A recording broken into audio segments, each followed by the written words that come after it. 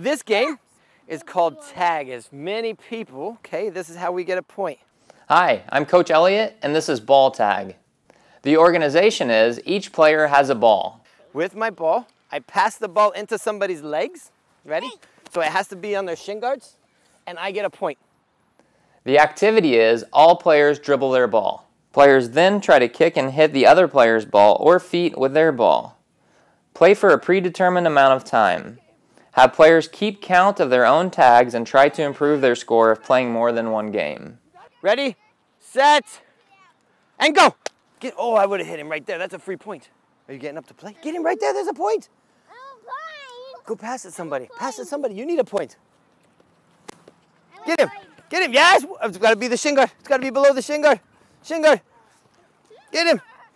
Good point. 1 point for you. Go get somebody else. Quick, it's got to get him a shin guard. 2, 3, 4. Uh-oh, you got to go to somebody else now. Good job. Good point. You got to go to somebody else now. You got 1 point. Let's go. Quick. Quick. Let's go. Come on, I'll go with you. I'll go with you. I'll go with you. Let's go. Let's go. Let's go get somebody. We're going to win this game. We're going to win this game. Let's go get somebody. Let's going to win this. We got it. Sneak up. Yes, good. 1 point. Yes, quick. Who we got next? Who we got next? Quick, 10 seconds left. 10 seconds left. 3, 2. Oh, it's too high. It's got to be in the shin guard. 1 and time. Good job. Bring it in. How many points did we get? 2 variations you can use. 1, start with one player as a designated tagger who has the ball in their hands. 2, if a player tags the coach, the player is awarded 10 or 20 points. If that player tags another coach, he is awarded 50 to 100 points. Coaching points.